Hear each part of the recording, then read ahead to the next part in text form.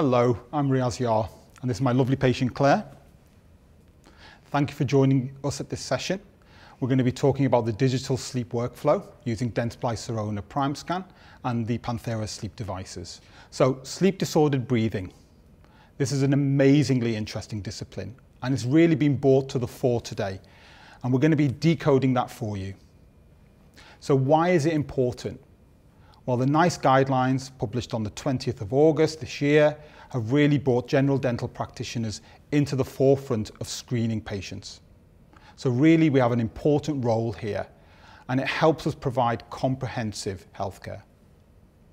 So this is the collapse of the unsupported pharyngeal airway. That's what it is. And it's characterized by snoring, daytime sleepiness. It's a low mood, poor concentration. These are all factors that we will see in our patients that give us an indication that they've got some sleep disordered breathing. They're going to feel unrefreshed when they wake up. They even wake up with headaches. Some patients have temporomandibular pain. They get clicks and noises from their joints. They also have some limited movement. There's also dental issues such as parafunction, and there's a bifunctional link between periodontal disease and sleep disordered breathing. What are the risk factors? Obesity, so being overweight. Lifestyle issues like smoking and excessive alcohol. Poor sleep hygiene, taking your mobile to bed. That will certainly affect your sleep. Having a neck circumference greater than 16 inches puts weight on your neck when you're asleep and therefore restricts the airway. Gender, so males are at greater risk, but interestingly, females at menopause, that risk is neutralized, so we have equal risk. There's also some craniofacial restrictions such as the nasal airway, and genetics, so close family links. So what happens if the risks are not being managed? The risk is to the patient's heart. They're going to get a myocardial infarction, high blood pressure. There's risk of heart failure. There's also risk of a stroke, diabetes, dementia, and there's also increased cancer risk. And these are all evidence-based and quite serious. So what's your role? So that's interesting, we have a role now. So our screening role is to provide an Epworth sleepiness scale, and that's not just by itself, it's married up with the stop bang. What is the Epworth sleepiness scale? It's a questionnaire, 8 questions, and it's scored. The total number of points is 24, and they answer the questions, and it looks at their daytime sleepiness. Anything above 11 means an unusual level of sleepiness. Stop bang focuses on the BMI and their weight. Anything over 35 puts them at high risk. You put these two together, you're able to then refer. You're also going to look at the Mallampati score, so airway anatomical factors to see if there's any other risk. If you're going to refer then, you can refer to the sleep clinic, you can refer to the GP. That's if they will accept your referral. Otherwise, you can do a private referral to an ENT or sleep consultant. So how do we manage these patients? We want to reverse the risk factors. So we want them to reduce their weight, and that has a greater impact on the rest of their health as well. We look at their sleep hygiene, we look at how they sleep, so we're giving them a lot of advice so that they can do that at home. If they are categorized as having mild, moderate, or severe sleep apnea, then they're going to be provided with a continuous positive airway pressure device, a CPAP machine. But that really is restrictive. It doesn't look great, but it really will help their sleep disordered breathing. So what dictates that is patient choice. There's quite a few patients who refuse to wear that CPAP machine, but they need to be treated for their sleep disordered breathing.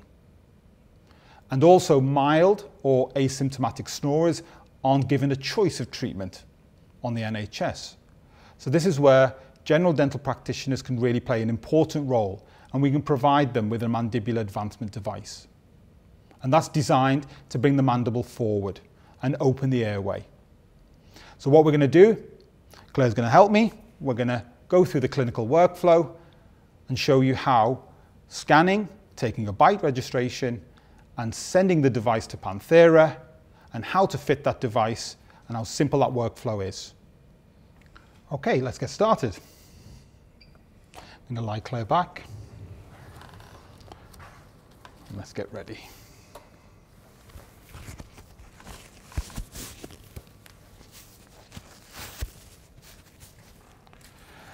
Okay, so we will have done a clinical examination.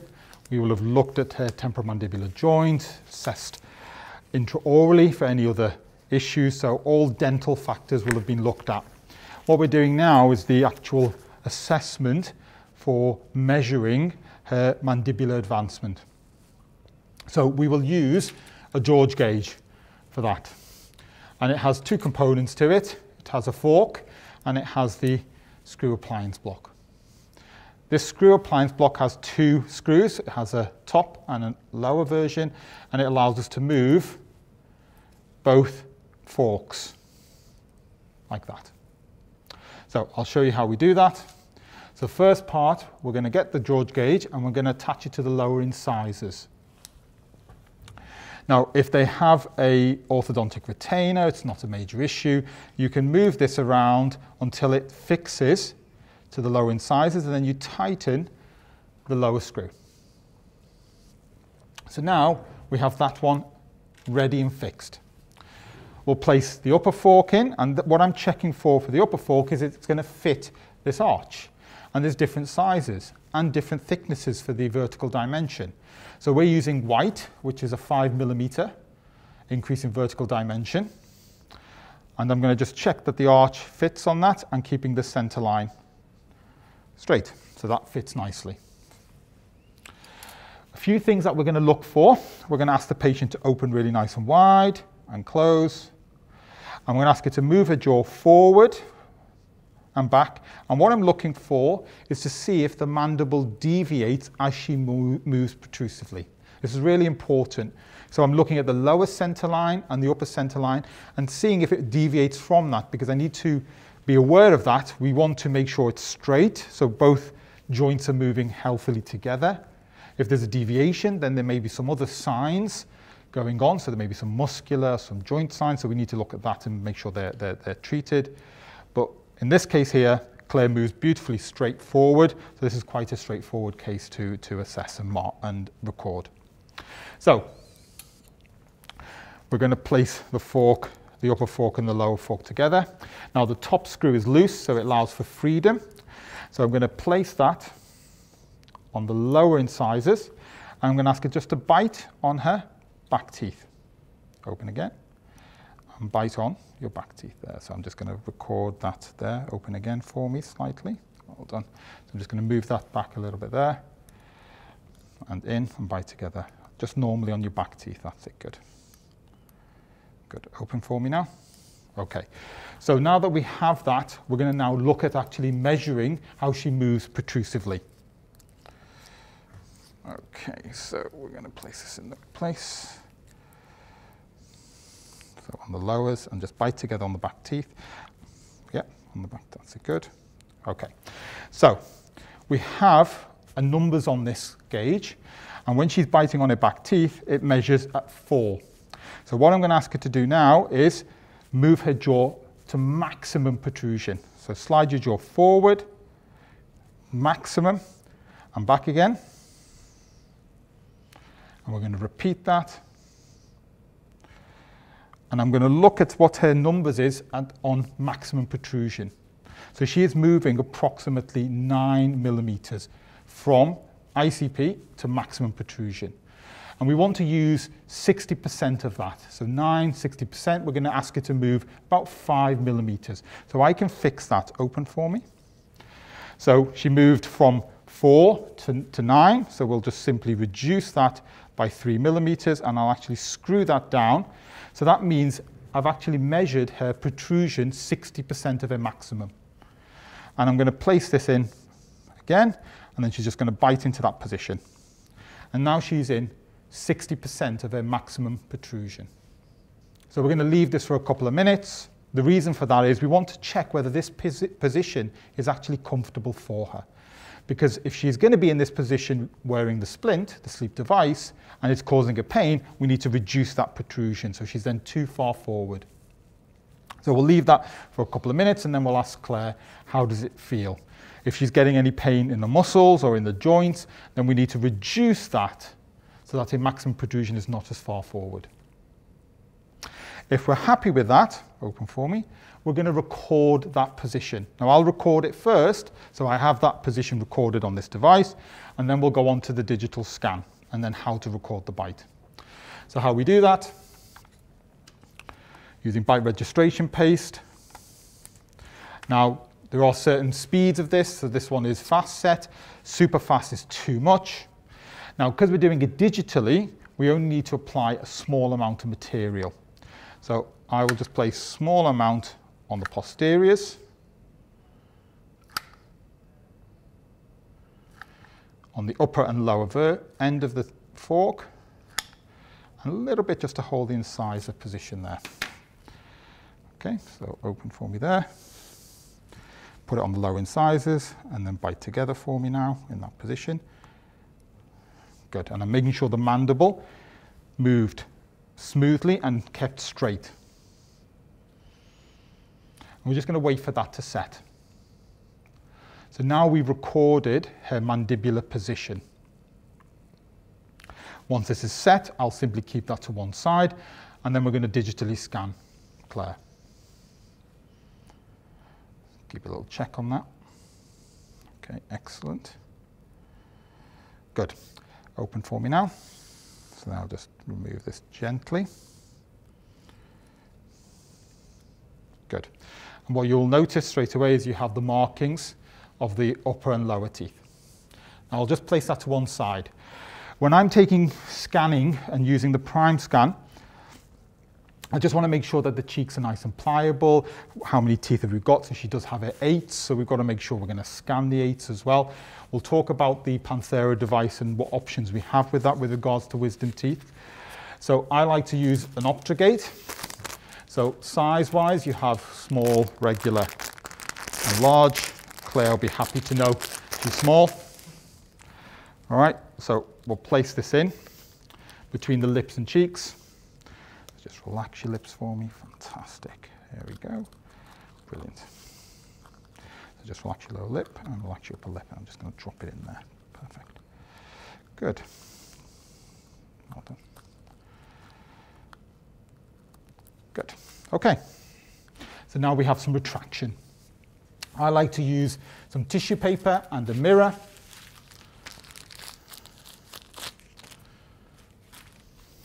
So what I'll do is I'll dry the teeth. This is my tips of how I do intraoral scanning. So I don't like to use a 3-in-1. Just simply get the patient to bite together on tissue, bite together. Open for me, bite together. Well done, stay biting for me. So we're going to now move to the scanning. So I'm going to bring the Primescan into play. We will have already input the patient details, and we've already selected splint. And we're going to select next. Open for me now, well done.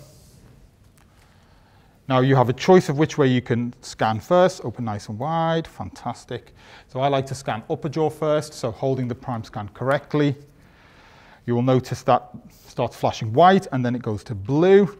So I'll do the occlusal surfaces first, all the occlusals. I'll simply just run along all the occlusal surfaces, and I'm looking at the camera, keeping it a distance apart. I'm just looking at occlusal, just a little wider for me. Good, and then I'm going to rotate and do palatal and come back again.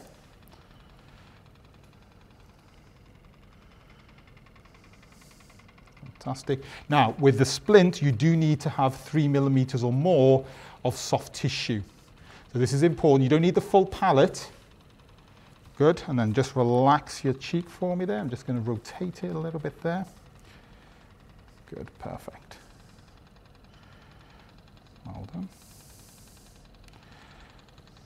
Beautiful.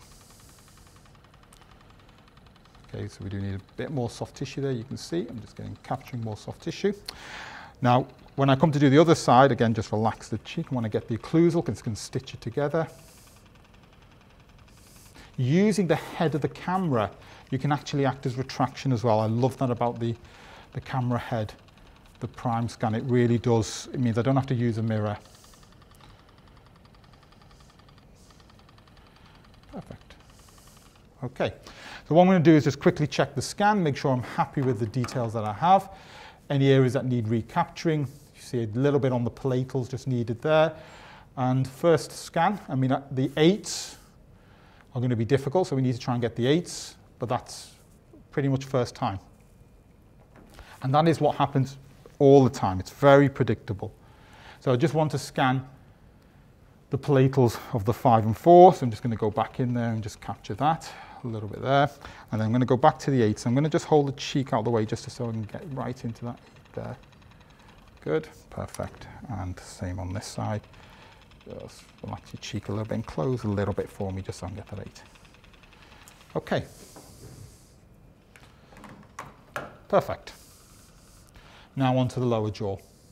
Now you can edit the model in the next stage if you need to, but we have lower jaw now. So back in again with the tissue. Bite again. Well done. Bite again. Perfect. And that just absorbs any water. So we get a really nice clean scan. Okay, so nice and wide for me now. I'm just going to rotate that happens. Okay.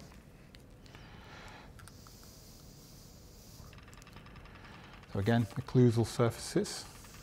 So in the lower arch, there's no lower left 8. You'll see there's an orthodontic retainer.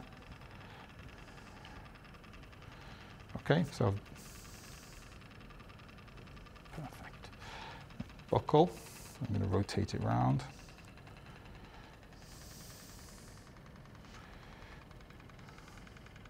Remember, we need a couple of millimeters of soft tissue, at least 3 millimeters.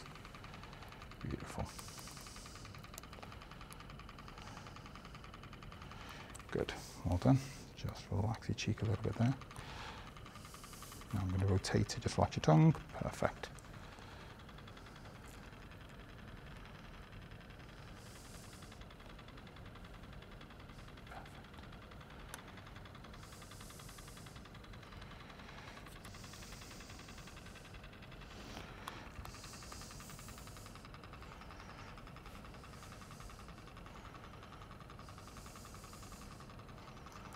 Good. Okay. Beautiful. Okay, so I just need to do a little bit of a scan on the lingual of the 7s and the 6 there. Maybe try and get a better scan of the buccal of the 7, and that's it. So we've nailed it pretty much first time. I'm just going to dry again. Well done. Bite again for me. Open. Open now, well done. So just those little areas that I need, which is the 7 and the 6, so let's just recapture those. So I'm going to use the mirror now, just to keep the tongue out of the way. Perfect. Let's get the lower 6 there. Perfect. And then I'm just going to retract that cheek there. Beautiful. Okay. Perfect. Now, this is the important stage now. We're going to do the scanning of the bite. So I've done upper and lower jaw scan. I'm just going to move to buccal bite. So now what we're going to do is place the George gauge already in, and she's going to automatically go to that position. Bite again for me now. That keeps her in that protrusion. And I'm going to do buccal bite, both left and right sides.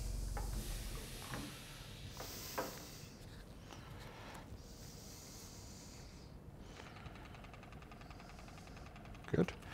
One side. Premolars I use. Perfect. And we're done. So we can take this out now. Open for me. Well done. Put that to one side. And we simply click the next button. So I'll put the model together. I'm going to go through the stages of planning and designing the stent, the splint, and we're going to go through the Connect software as well. Okay, so we now have the model on the screen. So I will now get ready to edit that. And you see how easy this is to do. So we have the model, so you'll just select the Edit Model button. And you have the Cut section. So we'll just move this so I can just cut away some excess tissue.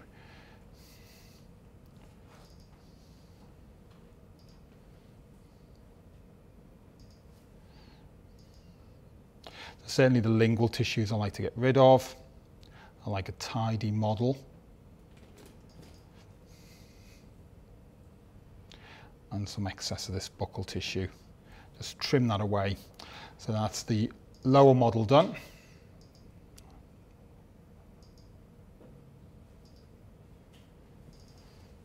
Move to the upper model. Just need to get rid of some excess tissue here, you can see.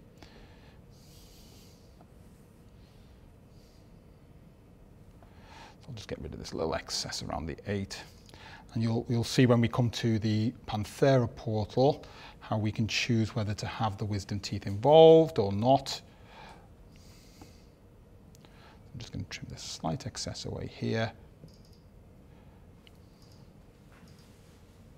We still need to keep 3 millimeters of the tissue, so that is important. Yeah, I'm just trimming away around the back there. Good. So now I'm going to press the connect button. That's going to take us to the Connect portal. On your Case Connect, you will have chosen Panthera as your favorite recipient, so that will be already in the Connect software. So I'm just going to press login. So your password should all be saved. I always remember to click the Remember Me button. And it's going to upload the dental case to the Case Connect software. We're going to enter in the order details. So you'll select the next tab on the bottom. You need to follow, it says, wherever there's sort of yellow icons, which mean they're important data. So female, for example, here. We're going to select the Panthera Dental Lab, any additional instructions and a return date. So a week or so from now, for example. We can then, don't need to anonymize, and you can then add to cart. If you've got any other things that you need to do, you can do it at this stage, but I will add to cart and then submit.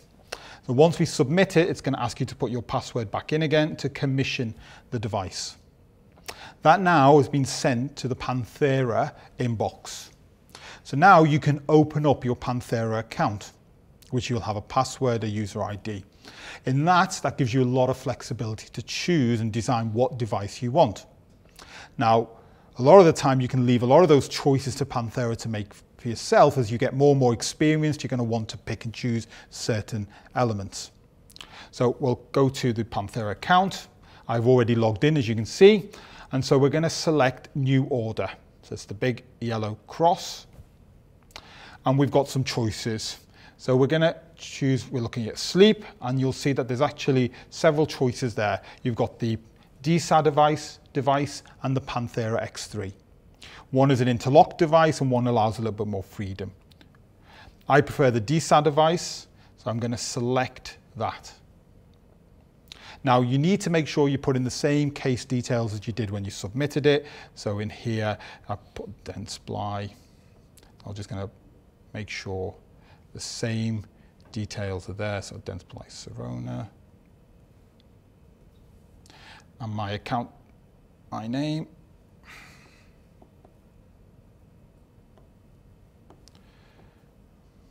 Okay, next step.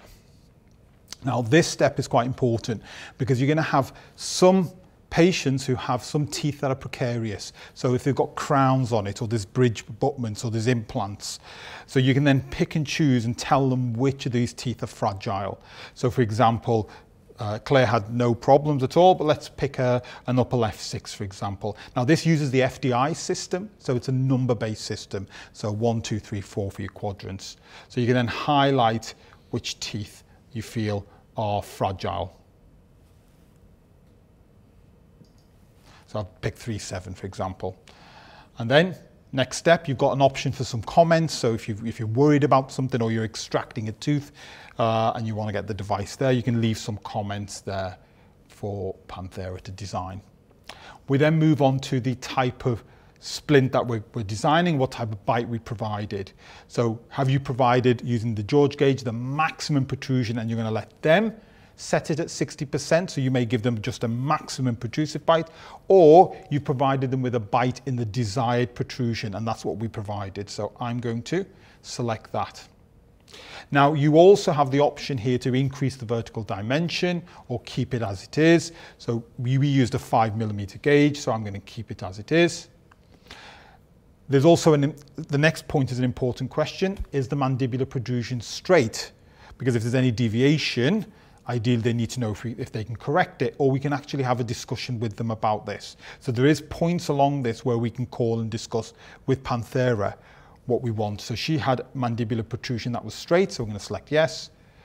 Now, composite buttons allows for further retention. So if we have any teeth that, they're all convex, there's no real undercuts, then we can add if needed. We can give them the choice. And then you have some other options such as elastics are required for this case. Do not cover the upper third molars. So you have some choices here. You can prefer upper splint with a distal wrap. So you select what you prefer, or you even have a choice to have a conversation with Panthera about this. Now, the next step is customization. Now, generally, I will leave this with Panthera. Just use the most optimal values because it makes it a lot easier.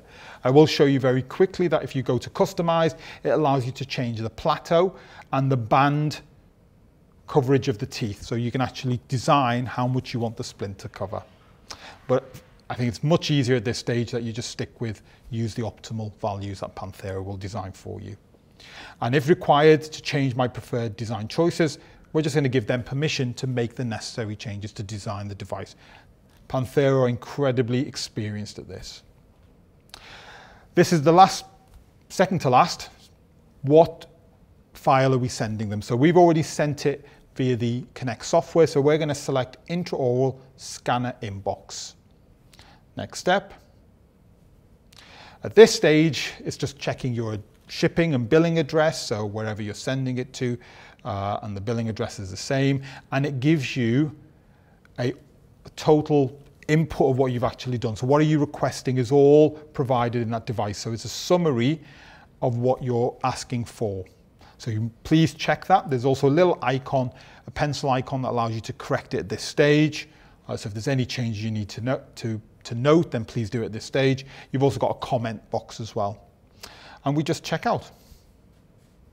Say, please do not close this window. It's an important stage. And now that has been sent to Panthera. You have your prescription and your invoice, so please download that and save that. And this now is with Panthera, and they're going to design this splint for us. As dentists, we don't always see what's going on the laboratory side. So let's go and see where the magic happens. The Dentsply Sirona partnership with Panthera Dental is based on best-in-class precision. When the high-precision scans from Primescan are transmitted to Panthera Dental, the DSAD appliance is produced at their new state-of-the-art facility in Quebec City. The appliance is designed using next-generation CAD software, developed during 10 years of close collaboration with sleep dentists in North America and Europe. It is then 3D printed in medical-grade nylon in a process that uses advanced robotics and AI for optimum speed, precision, hygiene, and traceability, and the level of quality control that meets the highest regulatory standards in the world. The patient's order is then packaged, ready for dispatch by express courier. The whole process takes just a matter of days from start to finish. The device has now arrived, so this is where it gets exciting. Claire's been booked in for a second appointment to fit the device. So let's open the goodie bag. What you'll see is you'll have a set of compartments, and within each of the compartments are the devices. So let's take each one out. So you'll have your resin models. These are fantastic quality resin models. So what we want to do is try the device on the models to make sure they fit. So we have an upper and lower model. And you also have a storage box which the patient will keep the device in, and how to keep it clean. All instructions will be given. So we'll try the upper model in first, just to make sure this clicks into place and is nice fit, nice snug and fit. Fantastic, so that all sort of clicks in. Yeah, so that goes on the lower and that one goes on the upper. So both fit perfectly together. Okay, we also have the interconnecting locks there, which allow for mandibular protrusion. We also have a box that's kept in to clean. So Panthera provide everything for the patient.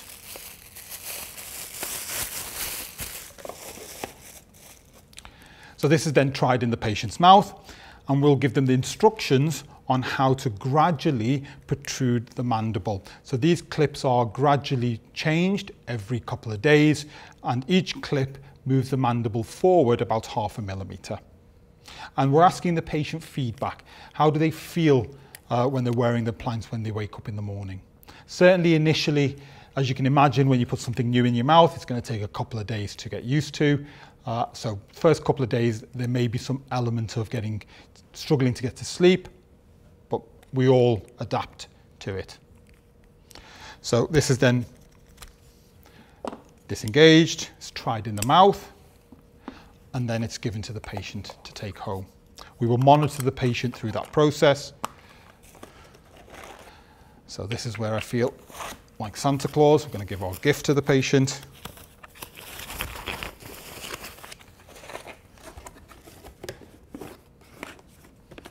There you go. Thank you. Thank you very much. All right, take care.